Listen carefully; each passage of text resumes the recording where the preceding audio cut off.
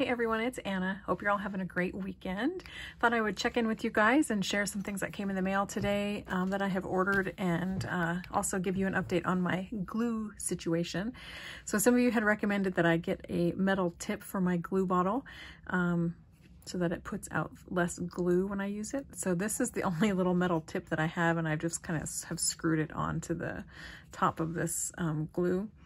I don't think this is going to last very long on here because it's just really pushed on there. So I think I need to come up with an alternative for this. Maybe you guys have some suggestions that can help me out. So I've got that in place, and I've just been setting this on top of it to keep it from drying out. I don't have a stainless steel pin to stick down in there, so give me some suggestions, guys.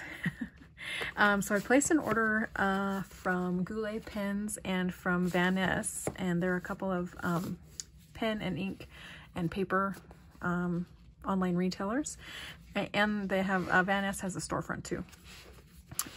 But I ordered a couple of the packs of field notes. These are the National Park series. So this one is the Rocky Mountain National Park memo book, and these just have grid paper in them.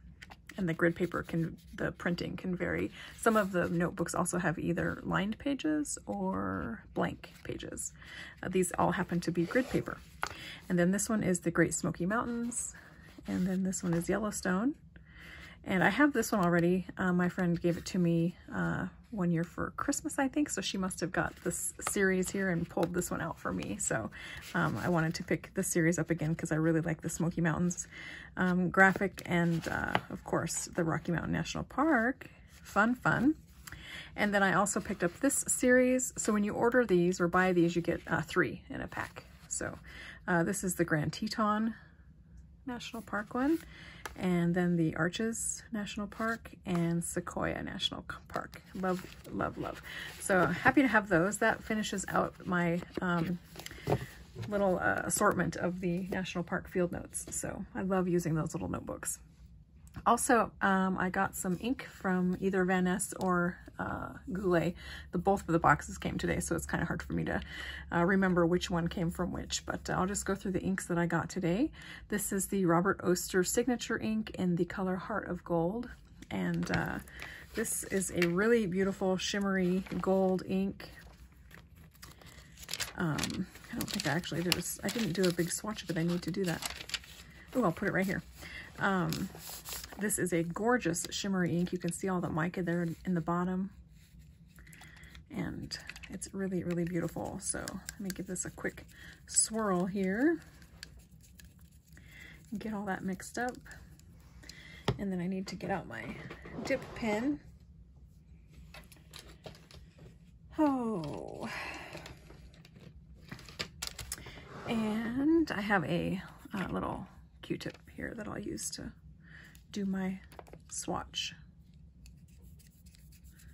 All right, that should be good and mixed. The thing with shimmer inks, you need to mix them up pretty good. Otherwise you don't get any shimmer in your pen or in your sample here. So, ooh, gorgeous. And hopefully you can see the glitter in that. Very, very pretty. And then let's give this a quick write here with my dip pen. And I probably was poking around too much, and now the glitter has settled out of that a little bit, but that's okay. So this is Robert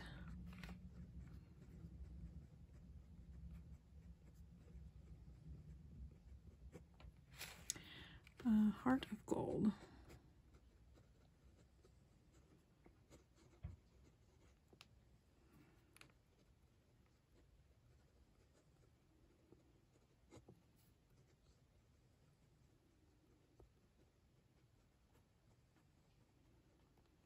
Gorgeous.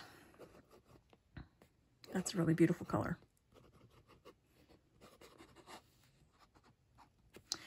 And let me give that a quick rinse.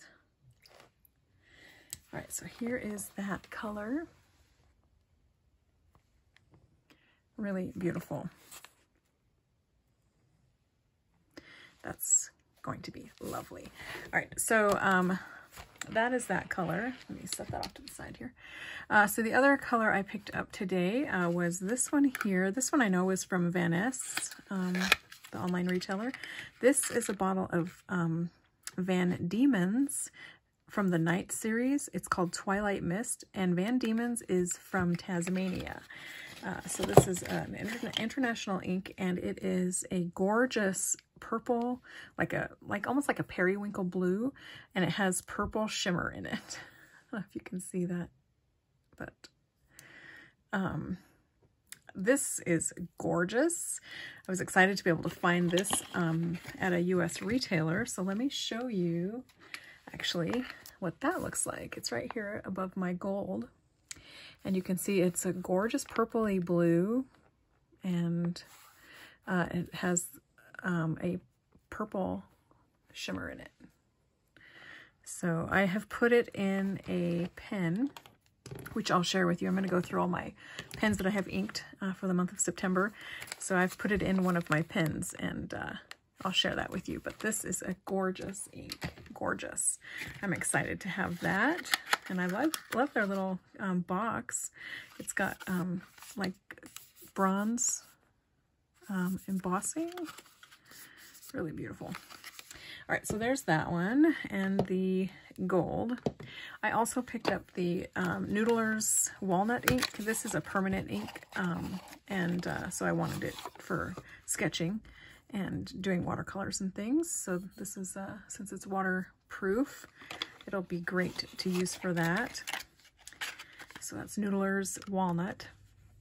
Then I picked up some Diamine inks. I picked up Oxblood. This is a really dark red. I picked up Ancient Copper. And I also picked up Red Dragon and Sherwood Green. These are two that I had samples of already, and I knew I wanted to get these. And this Red Dragon has been out of stock for a while, so when I saw that it was in stock, I ordered it. And I just got these little bottles.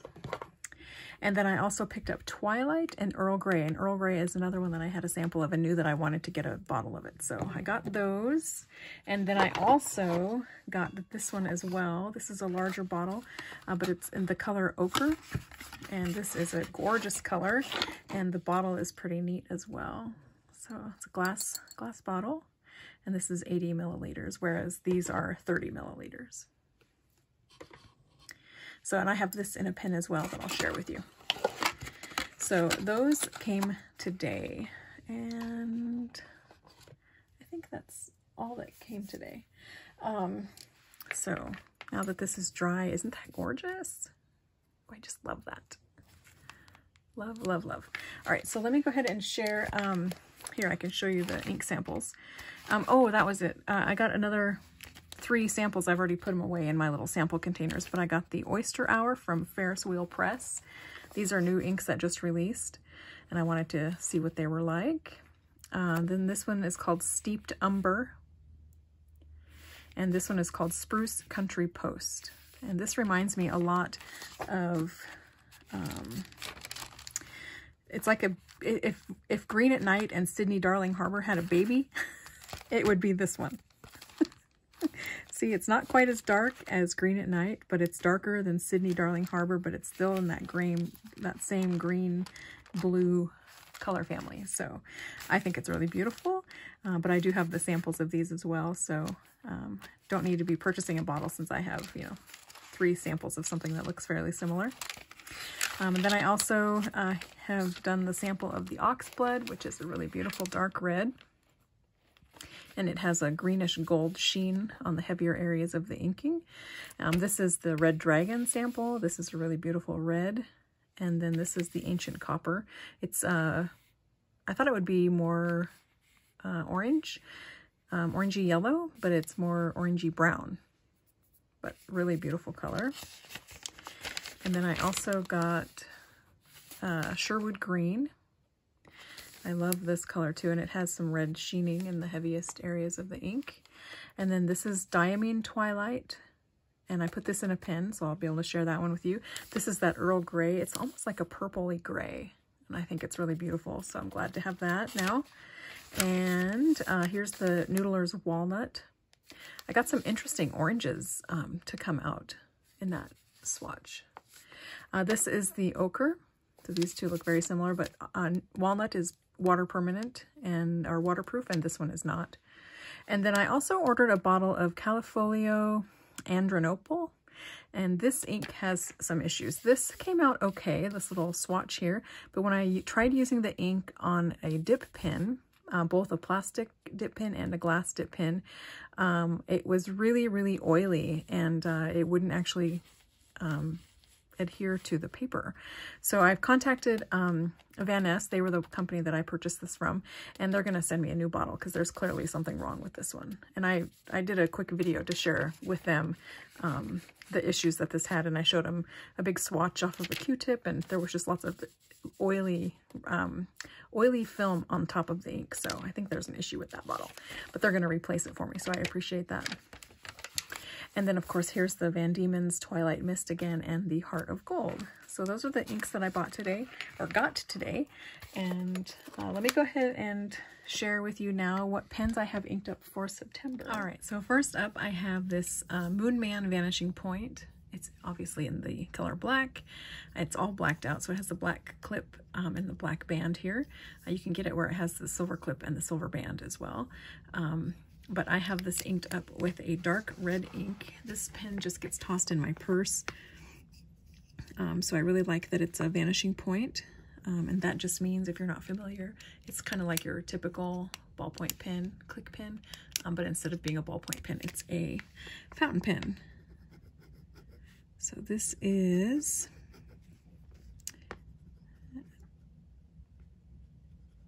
the Moon Man Vanishing Point. And this is in a 0.4 millimeter nib. And the ink is Diamine Syrah. I have a lot of diamine inks. Diamine? I'm not sure. I have a lot of them in pens this month, so I'm just going to shorten it with a D. Let's see. Then I also have another one inked in a dark red. This is my Kaweco Brass. And this Moon Man just gets thrown in my purse. The brass one stays here at my desk for note-taking and things like that at work and in cards and whatever. So this is a Kaweco Brass with a medium nib. And this is inked with Diamine Burgundy Royale. Really, really beautiful color. And I know they're both very similar, but like I said, the Moon Man gets tossed in my purse and the brass stays at my desk. So I also have this brass pen, and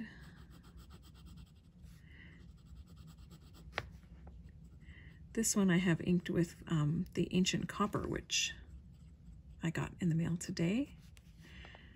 And this is in a 0.5 millimeter nib. And Diamine Ancient Copper. Really, really beautiful.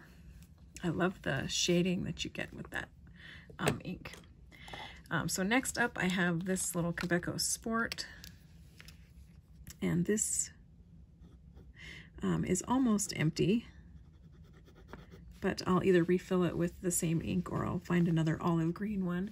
But this is, yeah, so it's struggling. Kaweco.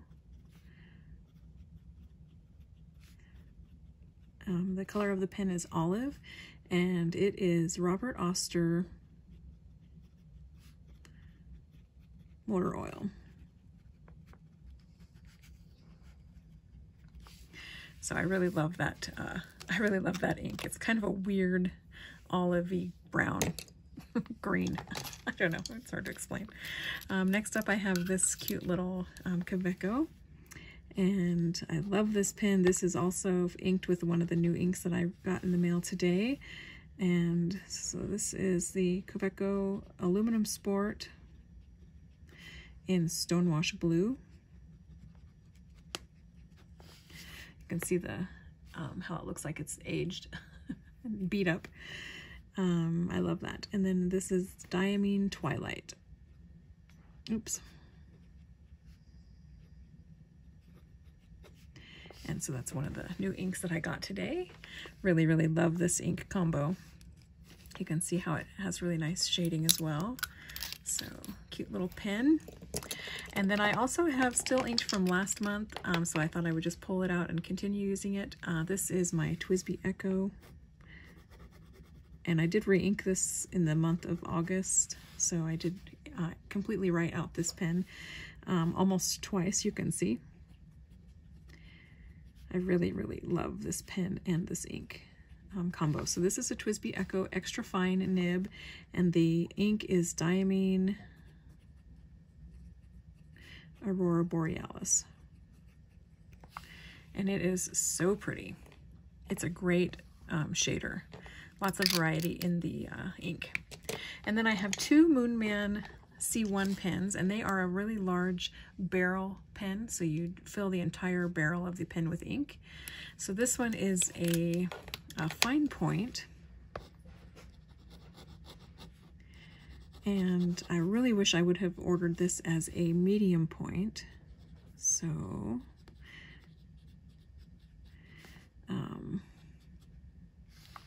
I actually ordered a medium point, but I'll show you why I don't have it filled with gingerbread. So this is the Diamine Gingerbread.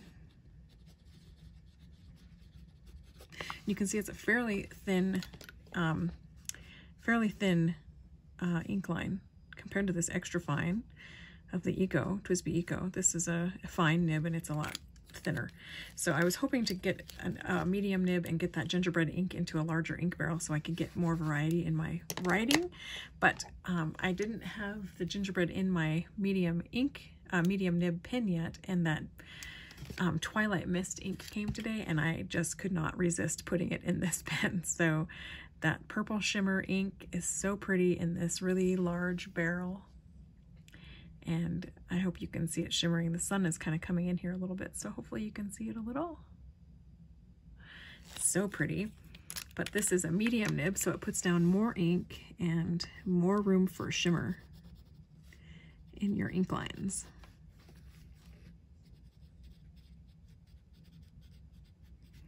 So Moonman C1 medium nib, and this is Van Diemen's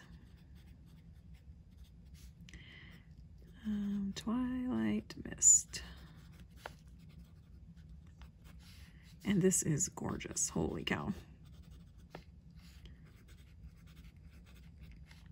Look at the beautiful shading.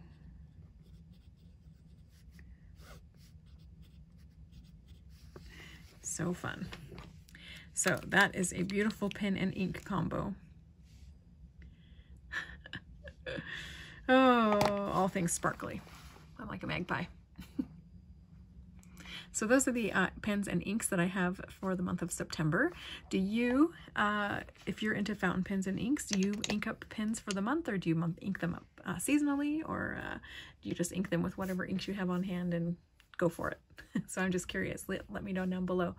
I am going to go watch the Oregon Ducks football game. They're playing Eastern Washington, and it's almost time for kickoff. So I will talk to you guys later. Bye.